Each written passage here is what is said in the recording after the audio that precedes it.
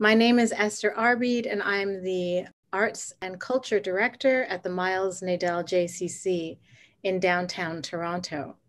Canadian artist Amanta Scott has exhibited and performed in museums, art galleries, theaters, concert venues, and festivals throughout Asia, North America, and Europe, including National Gallery of Canada, Royal Ontario Museum, Singapore International Arts Festival, World Trade Center, Barcelona, and Art Gallery of Ontario. Her paintings and sculptures are in collections across North America and Asia. Her interactive art installations and workshops unite and inspire people of all ages, cultures, and walks of life to engage with art and to share their stories. Welcome, Amanta. Thank you very much. I'm honored to be here. The work that we're about to take a good look at is strongly tied thematically to archetypes in mythology. What inspired you or pushed you to this place? I was in the Gallery of Borghese, and I was there in front of this sculpture. I was viscerally affected by it. I was looking at Bernini's Rape of Proserpina. It sort of triggered me. And I was reminded of Robert Frost's poem, Out, Out, which is a story about a boy gets his hand cut off with a buzzsaw. And the last line is, and they, since they were not the one dead, carried on with their affairs. And I just found myself looking around the gallery and seeing how most people were pretty unconcerned about the idea of a woman being raped or captured or any of it. And that was my electric moment, my aha. That answer your question? Yes, that these things happen in art history and in culture and throughout history. And the inspiration was that in the poem that we just carry on because this is what happens normally in the world. Right. Because the show is called Eyeing Medusa, what is it about the story of Medusa that speaks to you? How is Eyeing Medusa your response to what you see in the world in regards to equity and misogyny and the Me Too movement? I mean, this is what we're going to see. But I want to start with the myth. Okay. Well, Medusa, most people think of as a horrifying woman with snakes for hair, and she's just an object of fear, and they think she's a monster. But if you dig into the myth, you learn that she was actually a priestess, and she had committed herself to a sacred life, a sacred pathway, following in the Temple of Athena, where she was not going to take a husband, not going to have children. She was just going to focus herself on her spiritual path. And she was extremely beautiful, and people knew that. And there was some question whether Athena was jealous or not. And then Poseidon took a liking to her and decided he wanted her for his wife. So he rapes her. She doesn't get any consultation. She's not asked. She's just attacked and raped in the temple. And then Athena discovers this and is so infuriated that her temple has been violated that she blames Medusa. She doesn't blame Poseidon. She blames the victim, which is what happens in society. We're always blaming the woman. Well, what were you wearing? What were you doing? So then after being blamed, she is then cursed, and Athena transforms her gorgeous long hair into writhing snakes.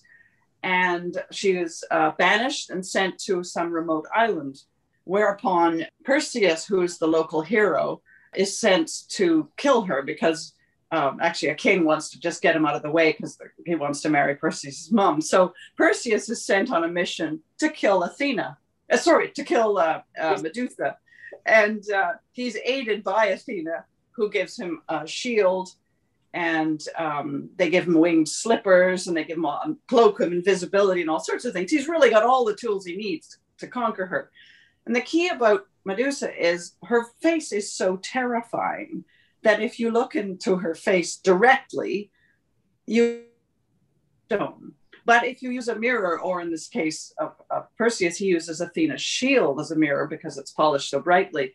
By looking into the mirror and reflecting on it, then you can kill her. And I look at that as the mirror is a symbol of self-reflection. So we have to look into ourselves and see how we are culpable, how we are responding to the problems in the world, and what we can do to make things better. So eyeing Medusa, we do have to look at her. We have to reflect. And Medusa appears and relates to all the terrible treatment of women throughout history and the treatment of the environment and so on. We just barge in and help ourselves. So. While we're on Medusa, is it possible for us to go to the painting that most, for you, is most connected to the myth of Medusa? Because there are many myths that they're covered in these paintings. Medusa's advocate is my impressions of Joênia Wapichana, who is a Brazilian, the first indigenous Brazilian lawyer. And she has been fighting to protect the lands. The Brazilian government is just barging in on the Amazon. And the Amazon is the lungs of the planet.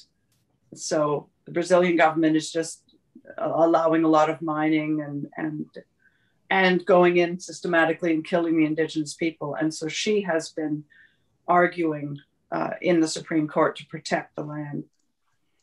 I feel a very strong link between the First Nation and the indigenous sacred path and the violation of that.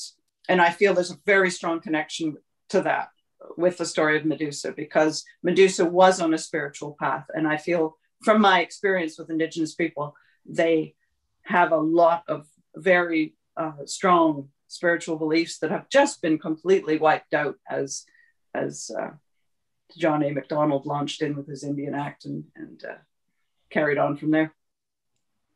And I think it's completely understandable why Medusa would be so angry. Medusa has become known sort of as a symbol of feminist rage. And then we get Freud going, well, what do women want? Well, we want to be treated equitably. And it's amazing that people don't understand that. Yeah. How did you come to connect all of these women to mythology? I mean, did you choose the women first or the myths first? Like, I want to talk a little bit about that process. Everything's sort of intermixed. I think, no, I started with the rape of Proserpina because I was in Venice. I was in Rome at that moment. Actually, no, I was in the Galleria Borghese.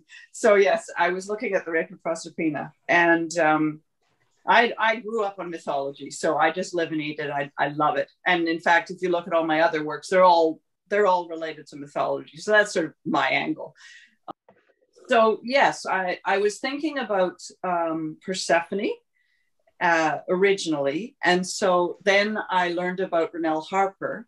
So Ronelle Harper was this lovely Indigenous woman, is a young Indigenous woman who at the age of 16 was assaulted and left for dead on the banks of the Assiniboine River. And when she was pulled out, she said, I don't think of myself as a victim. I think of myself as a voice for change.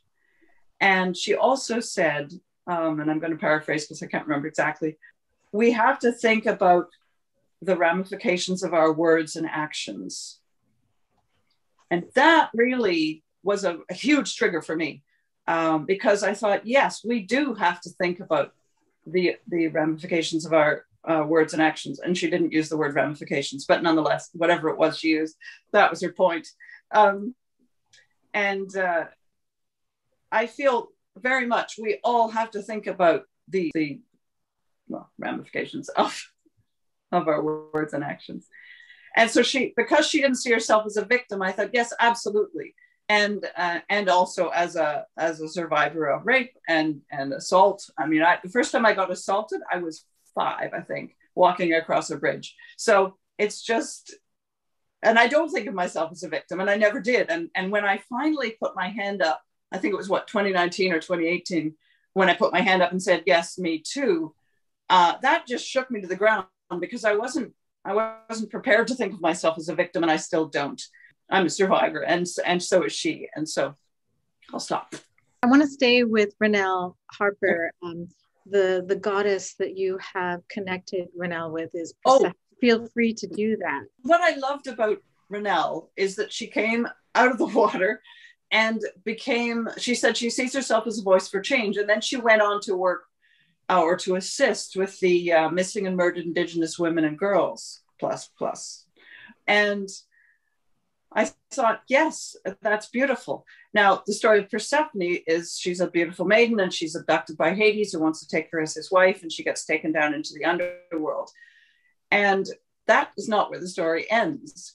It continues, she negotiates, she gets to go and visit her mother for half of the year because she has eaten a pomegranate, and Hades has tricked her into eating a pomegranate seed, which is obviously symbolic of tasting a seed. She then is forced to return and be his wife for half the year. However, then what happens is Persephone, while she's down being the wife of Hades, she becomes very wise, and she becomes Hecate and the guide to the underworld. So all of our experiences in life make us stronger. They don't kill us, they make us stronger. So that's really what I took out of that myth. And that myth is one of the first myths I really engaged with. When I started my project, Virago Project, I was looking at how these ancient myths relate to women today. And I was trying to figure out my place as a woman and as a new wife, really struggling with the role. Where did I fit, and how did Persephone get called a virago? But anyway, that's another angle. If we could move to the Margaret Atwood painting about Cassandra. This one is just extraordinary. Oh, wow. Because, nice to hear that. Well, you've captured her, and you've just totally captured her, and to link her with Cassandra, I wanted to go over that. But I also, I do find the way that she's looking and where she's looking, for me, she's looking into the future. That's exactly it. That's how I feel it. Yeah. You know, whenever I hear the name Cassandra, I think of the myth. It's such a common name, but for me, it's about a woman who speaks the truth, but nobody understands her and nobody will listen to her. Look at the colors under her eyes. I also want to go to here in the gallery where we have her and to read about her. Athena, who is my favorite goddess. That's the one that I most am drawn to. And it's not because I'm a warrior, and it's not because I consider myself wise. It could be because of the knitting. I don't know, because she's a weaver. Yeah. and a crafter, which I am. The question, this is Angela's quote. The question is not whether we are able to change, but whether we are changing fast enough. Athena is the Olympian goddess of wisdom, war, peace, the arts, and weaving. Angela Merkel, Chancellor of Germany since 2005, has been widely described as the de facto leader of the European Union, the most powerful woman in the world, and since 2016, the leader of the free world. I like this one very, very much. She is a symbol of how powerful we can be in this present time. That this is one of my very favorite ones.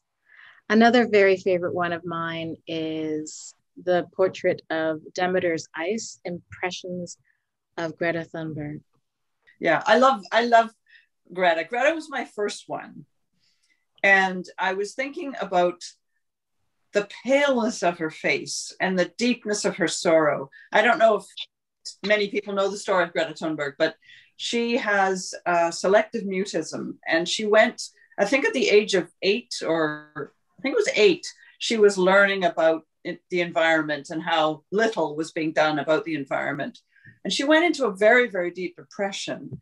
And I think at age 11, she stopped eating and she stopped talking.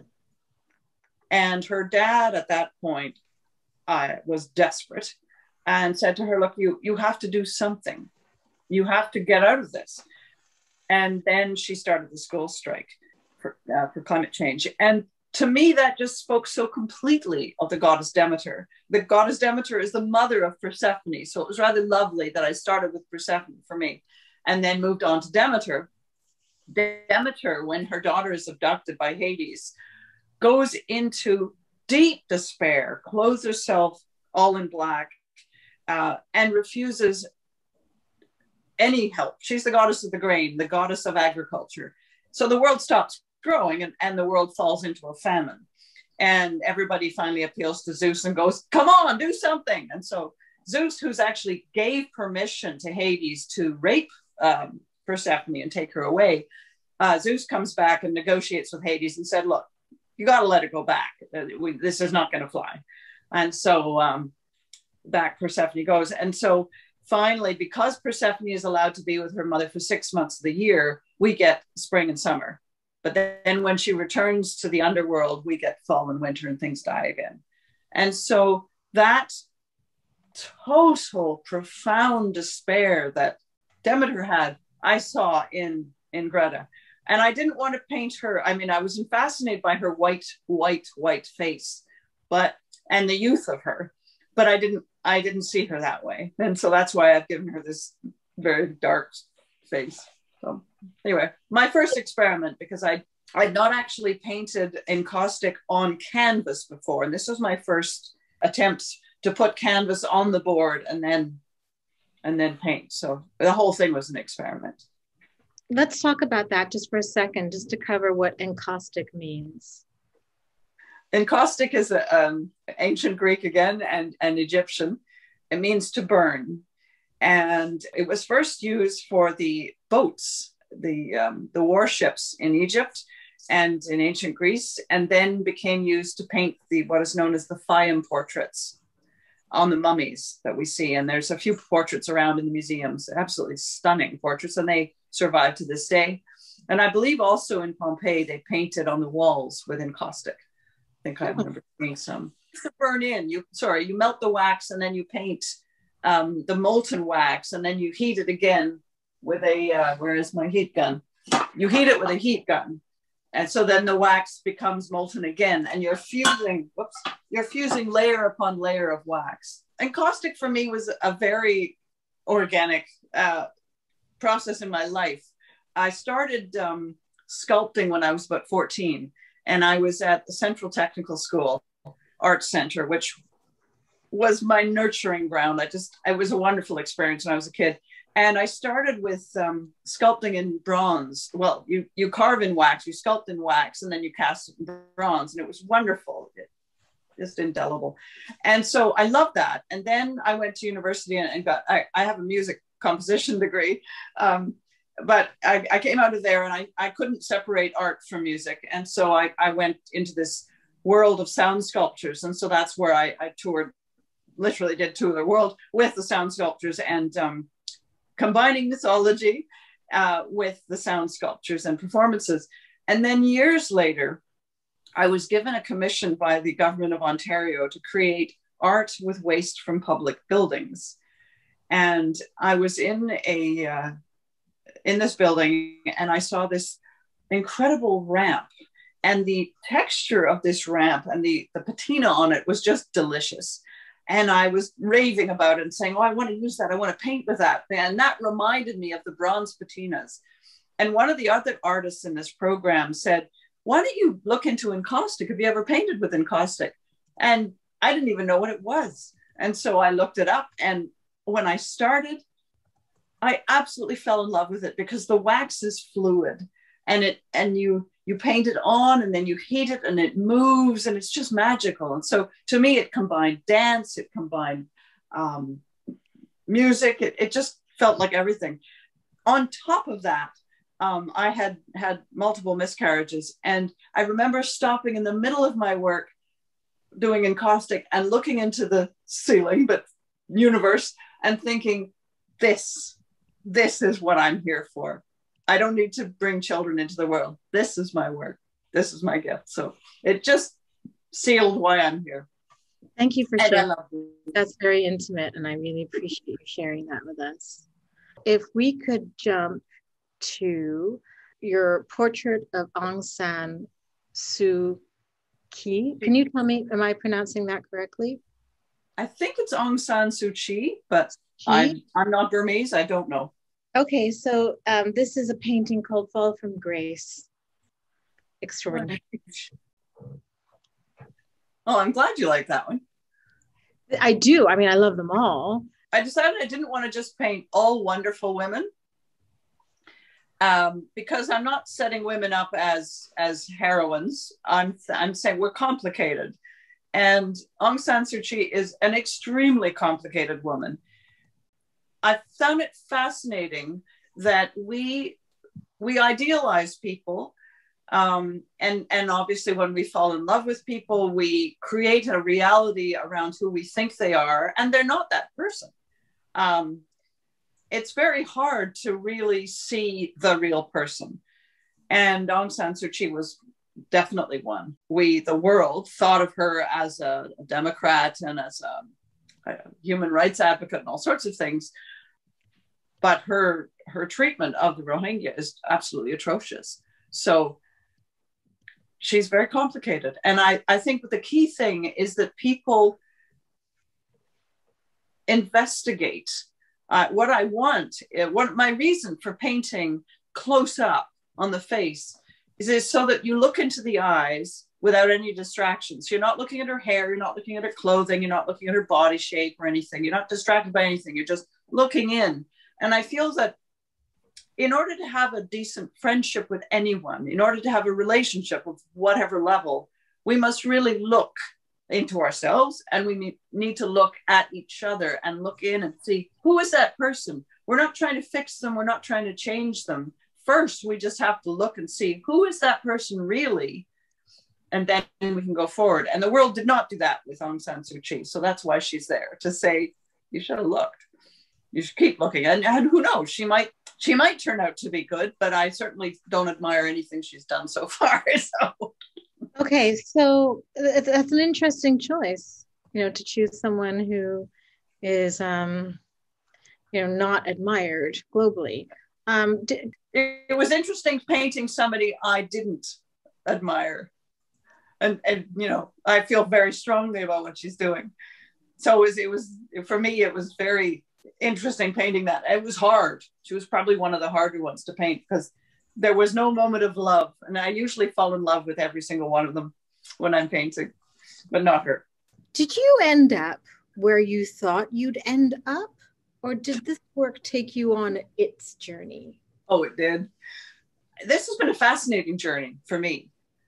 I keep learning.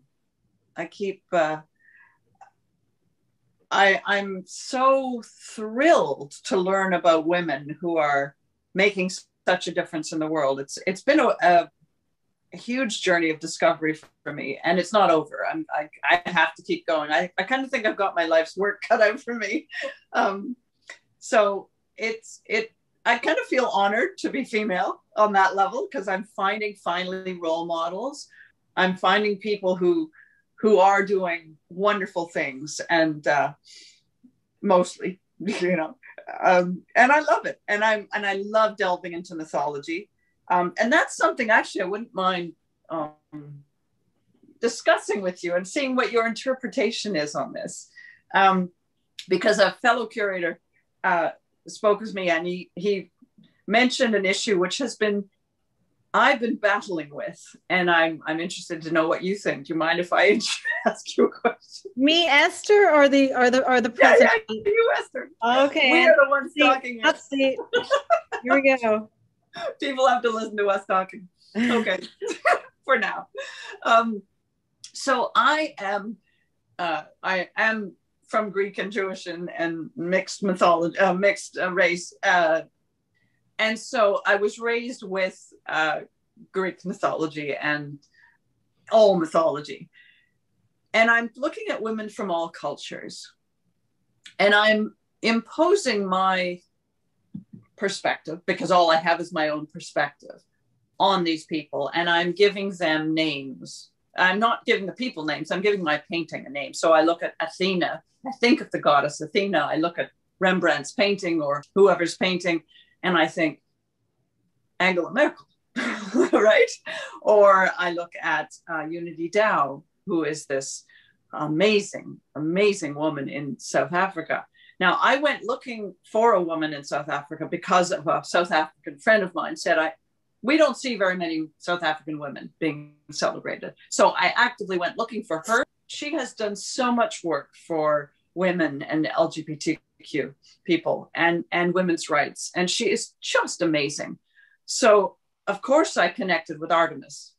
So my question to you is, how do you feel about me labeling the painting with a Greek name, even though we're talking about a South African? Do you find that questionable? Or I feel I'm okay with it, but I'm just curious. I think I'm okay with it, but I know people who may be concerned because of the way that cultural appropriation is defined or used differently by everybody. Mm-hmm. But I do believe as an artist, this is your expression. And if Greek mythology speaks to you, and the work of Unity DAO and the work in the area of LGBTQ speaks to you, and you want to juxtapose those things together, to me, I don't have an issue with it. I might have an issue with which goddess you chose for which woman, but I'm not the artist, so you know, I can't challenge you on that. I mean, I can see why Artemis would be with a person who is acclaimed for her work with women and LGBTQ rights. Artemis, or Diana, is the goddess of the hunt, but she was also a virgin. Same one. Amanta, is there someone you would like to talk about? I'm pretty thrilled about Judy Feld-Carr. Oh, Judy Feld-Carr. Let's talk about Judy Feld-Carr. Is Judy here? I think she's amazing. I love the fact that she's a musician as well. I'm a musician. So I visualized her listening to some god-awful piano student or whatever.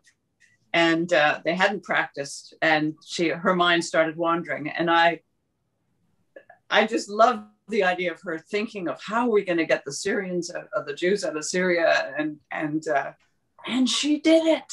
And, you know, she's just my hero. I mean, they're all my heroes, heroines, or whatever. But you know, she rocks. I just think she rocks. So I had fun painting her. The trigger for this project was when I was here in my studio and I was studying Tintoretto's painting of The Rape of Lucretia. And I was looking at all the myths and all the artworks and thinking, you know, we're always depicting women being raped, and we're always depicting women being violated, or not always, but, you know, largely vilified and victimized. And I thought, I can't do that. I want to address the rapes. I want to address the violations. But I just don't like the feeling I've got while I'm painting. And I was actually copying Tintoretto's Rape of Lucretia, which is an amazing work. And I saw it in Venice. And I thought, no, I want to focus on where I want to go, not where I've been.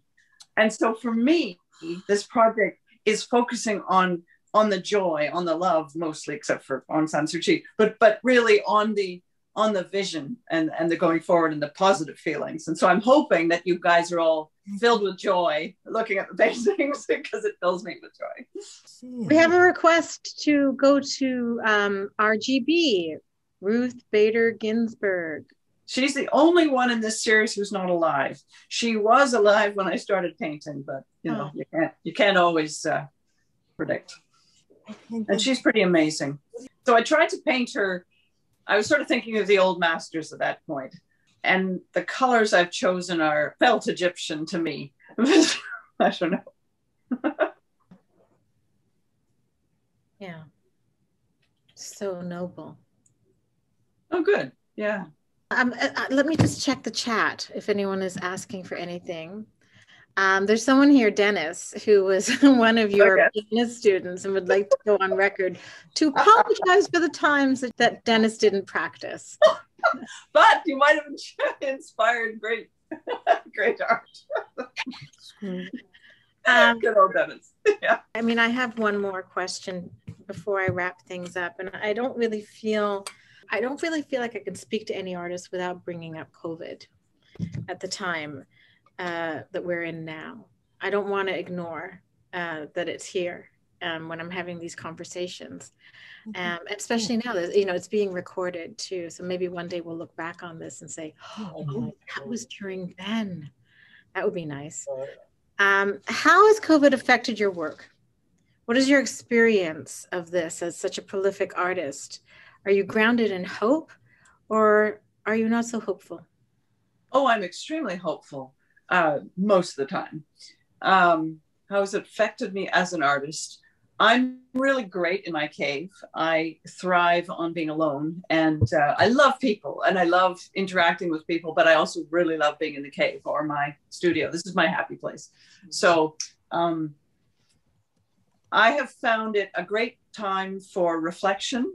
I found it, I'm less disturbed. I paint at night. I'm a night owl, so I like people put away in the drawers, basically, in my mind, metaphorically, so that I can work. So it's been good for that. But as far as looking at the world, I feel it's actually a really good thing, because I feel like humanity needed to calm down, slow down, stop whizzing around in all directions physically. And I'm hoping that this is a time for deeper intellectual engagement with everything, and deeper thought into how are we affecting the world, deeper reflection, how, I think it's very necessary for humanity right now. So I'm pretty hopeful about it. I see a lot of horrendous things going on, obviously, but I'm hoping that enough meditation on, I don't think everybody's just watching TV and nonsense shows. I think some people are actually using this time to think. And that's what this work is about. So does that answer your question? Yes. Let's go over to Amanta's mother. I love what you've done with this painting. It might be, I don't know if I could choose my favorite, but just the expression on this person's face, who I've never met, who is so familiar to you. Like everybody's mother's face is so familiar to people, to, the children of, mothers. And I just want to get to know this woman. Look at how friendly, look at how open and loving this face is. I love this. Well, she always told me, to have a friend, you have to be a friend.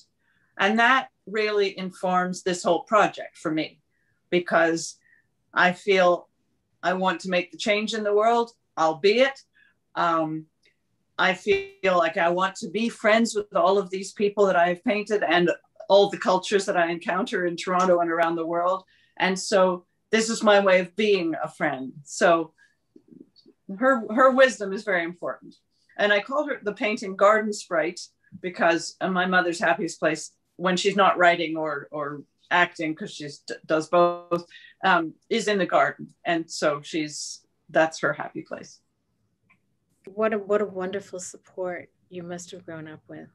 Yes, she's still around. I'm so thrilled. Yeah. Good. And my mom's here too today. Oh, good. Good. Could you speak about the dramatic eyes in all of your work?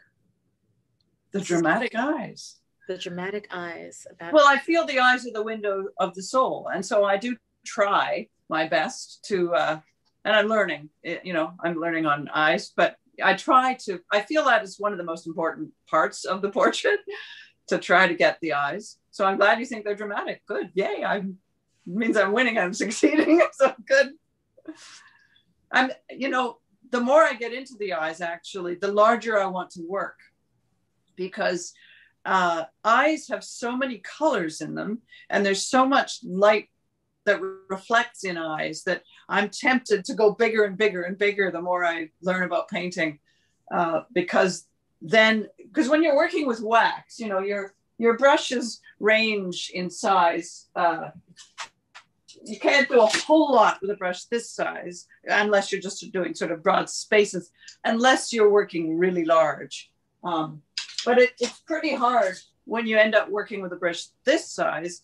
It's pretty hard when your painting is really small. It's pretty hard to get details. You obviously can, but it's the process of melting and adding and melting and adding that makes it very difficult. So the more interested I get in people's eyes, the more I want to work big, because it's easier. So that's the question. We have to take a moment to thank your funders. Yes, the Ontario Arts Council, who believed in me. Yay! And of course the jurors on that jury. That shot in the arm literally got this thing going. So yeah, big thanks to the Ontario Arts Council. And a big thank you to you, Amanta Scott, for creating such a powerful, important and relevant exhibit, and for having us, the JCC, share it with you all. It is really lovely to have you all on this Friday afternoon. I'm going to close this up by saying I hope everyone has a lovely weekend, and Shabbat Shalom. Thank you so much. Thank you everybody for coming. Lovely to see you.